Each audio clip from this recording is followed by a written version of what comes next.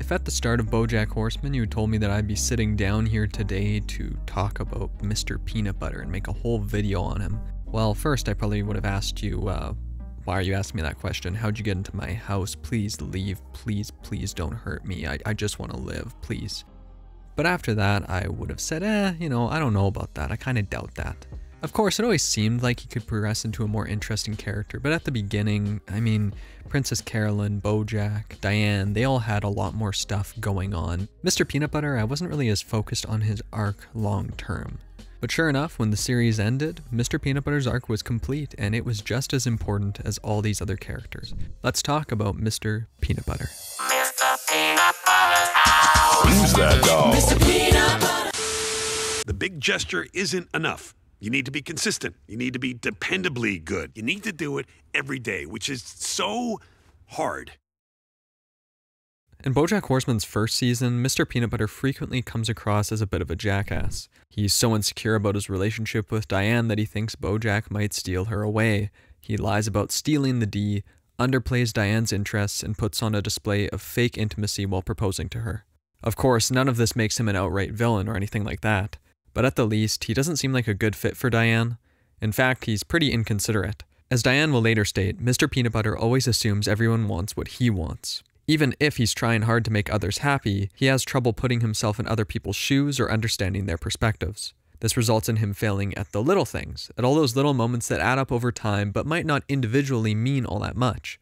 The small disagreements, the minor upsets, or the little good moments too. Those moments of understanding someone else's position, experiences, and opinions that add up throughout a relationship, for better or worse. And yet he has moments where he seems to make up for this.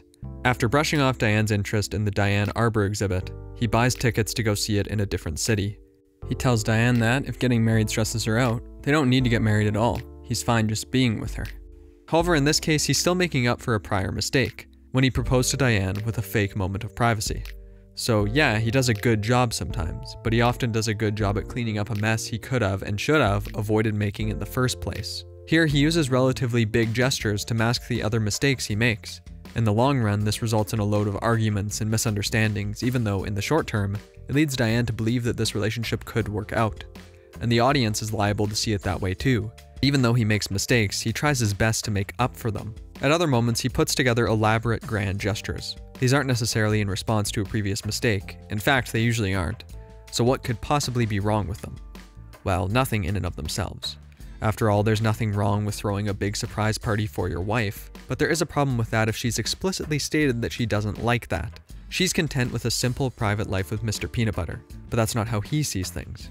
He loves her and he wants to show her that through these big gestures.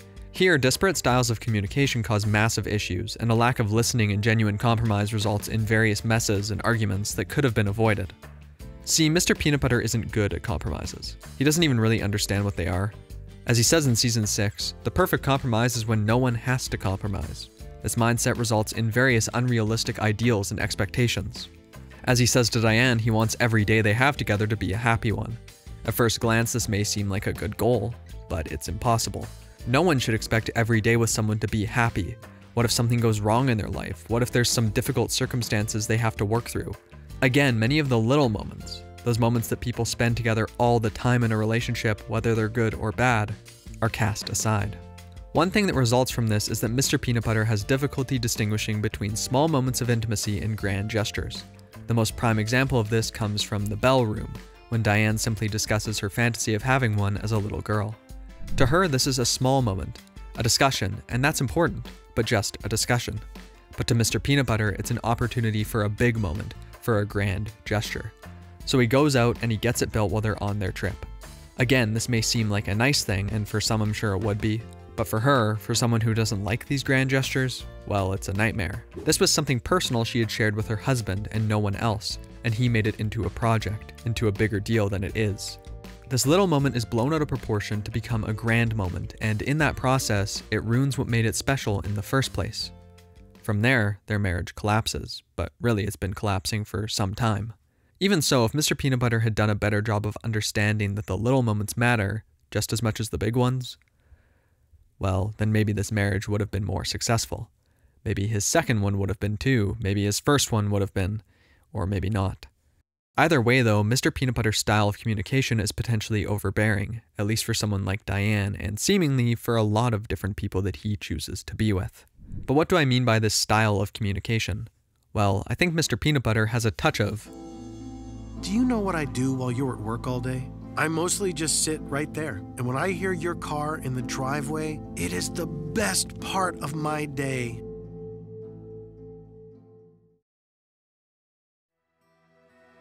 We've reached the 3rd hour. The water bowl runs dry. The food in the dish grows scarce. Greg told me that he was going out for milk and a pack of cigarettes, and I should have known. I should have known that he wouldn't come back, but I did know, didn't I? I always knew that Greg wouldn't come back. I'm alone now, and I'm afraid I always will be. So I'll wait, and hope that he actually comes back. Now, in all seriousness, separation anxiety is a serious mental disorder. I don't want to make light of that. But it really seems to me that Mr. Peanut Butter is displaying some of the symptoms of it, and it also happens to be frequently discussed with dogs. Was this purposely done by the creators? Hell if I know, but I think that connection's there. I mean, in the latest version of the Diagnostic and Statistical Manual for Mental Disorders, the DSM-5, separation anxiety sure does a good job of describing some of Mr. Peanut Butter's actions and feelings. Here, for example, the manual describes how indirect expression of fear of separation may be more common in males than in females by limited independent activity, reluctance to be away from home alone, or distress when spouse or offspring do things independently or in contact with them isn't possible. On top of that, he gets distressed when anticipating or experiencing separation from a major attachment figure. In this case, the major attachment figure is Diane. Without Diane, Mr. Peanut Butter's sense of identity crumbles. More broadly, without other people, his identity crumbles. He wants every day to be a crossover episode of some sort. For this reason, he inserts himself into Todd's Disneyland project, he simply waits for Diane to come home when she's out, and he constantly surrounds himself with hordes of people. I mean, for almost the entire show, he never has a moment to himself. Really, when is he ever alone? He makes his house into a set for a TV show, a place to store items for his and Todd's zany business ventures, a campaign office. He always needs to be surrounded by a production, by coworkers, by fans, by loved ones. Basically, he can't stand being alone. Naturally, this puts a huge strain on his and Diane's relationship. He doesn't want to be away from Diane, but he also constantly surrounds himself with other people and projects. This way, they have very little real privacy, and even when they go on vacation, Mr. Peanut Butter goes off to hang out with some fans instead of spending his vacation with her. And he isn't away for just a minute. He goes off for so long that Diane falls asleep while waiting for sexy time. So sure, Mr. Peanut Butter says that he wants their new house to be their space, that he doesn't want Diane to feel like a guest in her own home. But why is it that she would feel like a guest? Well, it probably has something to do with the TV show set, the stacks of random crap, and ex-wives running political campaigns. These actions could potentially be motivated by a persistent reluctance or refusal to go out because of a fear of separation. He wants to keep his work around Diane because he doesn't want to be away from Diane for any lengthy period. But this has an unfortunate side effect. Now, every one of Mr. Peanut Butter's problems is a relationship problem. It's impossible for him or her to separate their personal lives from their work lives because they don't get a personal life. No matter how much Mr. Peanut Butter believes that they are separating their personal and professional lives, he can't stop this from happening. Now, I don't want to come across like I'm seriously attempting to diagnose a cartoon character with a specific mental disorder. I'm not a clinical psychologist. I'm just a guy who watched a little bit too much Bojack Horseman. But I know enough to know that a lot more goes into diagnosing people than just reading through the manual quickly and going, yeah, that sounds about right. But the DSM-5 provides a useful way for categorizing some of his behaviors, and it works well as a launching pad to discuss Mr. Peanut Butter's wider mental struggles. At first, it might be easy to view Mr. Peanut Butter as someone who doesn't have any mental health issues or struggles because he's usually such a happy guy, especially when we compare him with some of the other miserable characters in Bojack Horseman. But Bojack Horseman does a great job of showing how complex mental health can be. It's not like struggling with a mental health issue means you can't be happy. People can have these problems and still be happy a lot of the time, and I think it's genuinely great that this show brings that into its story through Mr. Peanut Butter in particular. Okay, let's get back to Mr. Peanut Butter's specific problem. His need to be constantly loved and surrounded by others sabotages his most important relationships.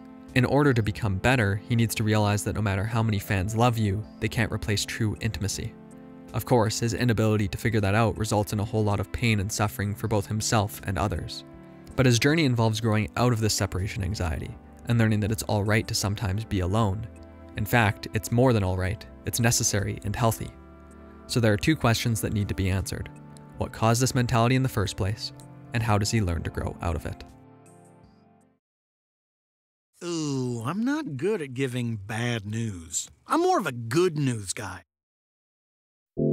Very few people relish telling others bad news, so it's not hard to understand why Mr. Peanut Butter doesn't want to dish out the negative stuff. But his inability to give out bad news reaches pathetic levels when he asks Diane to tell Pickles that he cheated on her with Diane. Cheating on her is bad enough. Now he's going to try to get his ex-wife to tell her? Mr. Butterboy can't even nut up and tell his girlfriend that simple bad news. In fact, his attempt to tell her goes so wrong that he gets engaged to her by the end of it. But even if it's presented as a joke, there's a clear reason why Mr. Peanut Butter's like this. Mr. Peanut Butter was sheltered. Really sheltered, to the point where he never got told bad news in his own life.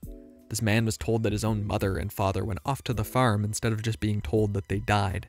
He never got a chance to cope with that sort of loss on his own terms, or to learn what it means to get bad news when he was younger. At least that's what I assume if his family would go as far as to tell him that to stop him from learning about his own parents' death. I somehow doubt he was getting told about other really bad stuff that went on. As he says, nothing bad ever happens on the Labrador Peninsula. Besides, he simply stumbles upon success in almost all areas of his life other than his marriages and intimate relationships. He gets handed the lead role in Mr. Peanut Butter's house because he wanders through the right door on the right day at the right time. When he loses all his money, he immediately gets another high-paying Hollywood gig. He gets on the Filbert show despite failing to be a tough guy. Birthday Dad turns into a success even though no one really knows what it's about. And most ridiculously, all his spaghetti strainers and other random business ideas somehow come together to save an underwater city in a way that only he could with all of these items. Basically, if we take his marriages out of the equation, things in his life just tend to work out. He doesn't need to try all that hard. He doesn't need to deal with loads of adversity. It just happens. Because he's Mr. Peanut Butter and because people like him. This way, he's constantly surrounded by good news, by success, and it's easy to see why that might reinforce his inability to properly handle mistakes or negative situations. After all, what type of personality would this sheltering and general lack of adversity cultivate? Well, for a good thing, he has a really positive outlook on life, which results in moments of genuine kindness. Overall, actually, he's just a really kind guy. For example, when Bojack is worried he'll Bojack things up with Hollyhock, Mr. Peanut Butter thinks that must be a good thing because he really likes Bojack. Then, when he realizes Bojack's putting himself down, he simply tells Bojack not to do the things that'll make her hate him. Now, that might not be the most comprehensive advice, but he's being nice and essentially telling Bojack that he likes him a lot. He's showing Bojack a perspective that's different from his own self-loathing perspective, allowing him to see how other people could see him. In essence, he's trying to give him a more positive outlook on the situation he's in. But not all negative situations can be solved with such simplistic thinking or with just having a better outlook. And that's where Mr. Peanut Butter fails. His upbringing is likely where this unrealistic and harmful idea that he wants every day with Diane to be a happy one comes from. It's a weird form of perfectionism. Like he's unwilling to accept that he'll fail or that the world will fail him or that things might just go wrong and he might have to cope with that for a bit. To him, perfect isn't unrealistic because everything in his life other than his marriages works out so perfectly. In fact, he finds it so hard to believe that anything could go wrong with his brother that he gets angry at Diane for even bringing up the prospect. As he says, just because you have a shitty relationship with your family doesn't mean every other family has drama too. So yes, he can be extremely kind, but he also has difficulty navigating imperfect moments in relationships. Especially moments where trying isn't enough, where you need to change your strategy instead of just pushing forward. His own experience is so different from other people's, including Diane's, that it's hard for him to relate to a normal amount of suffering or struggling. In essence, he lacks a well-rounded personality that can properly cope and deal with regular life events, both positive and negative. He's experienced too much of one type of thing, the good type of thing, and now his personality is stunted and unable to accommodate this type of complexity. But what happens when Mr. Peanut Butter does encounter adversity that goes beyond his marriages? And what happens when he makes a mistake that is undeniably a mistake? If your dreams don't come true, it's probably because you just didn't have the right attitude. This is my dog, Lily. She's a sweet girl and we're trying to teach her some tricks. You know, sit, stay, roll over, get the bad man in the jugular, the basic stuff. And I mean, you want to get to teaching them while they're still young because as folk wisdom tells us, you can't teach an old dog new tricks. Do I know if that's true? Have I read any scientific literature on that? No, I have no idea. but it relates to Mr. Peanutbutter's struggle to grow a pair and grow up. Almost everything I've described about Mr. Peanutbutter so far points to him being a static, unchanging figure. After breaking up with Diane, he quickly finds a new girlfriend. He takes his 3 ex-wives and his girlfriend to this party, even though something always goes wrong. He continually makes poor financial decisions, and so on. He's just a go-with-the-flow kind of guy, and since that tends to work out with him, why would he ever change that?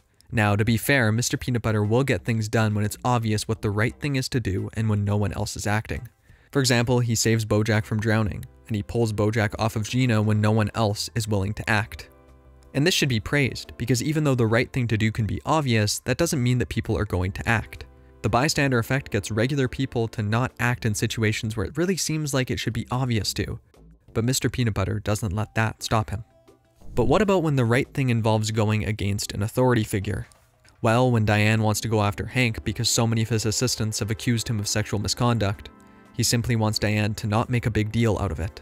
I mean, he's working with Hank, and if Diane does that, that'll mess up his work, won't it? When Diane is getting an abortion, he tries to be nice and supportive, but when the doctor says that Diane will have to go through much of the suffering on her own, like watching these puppy videos, Mr. Peanutbutter immediately concedes defeat.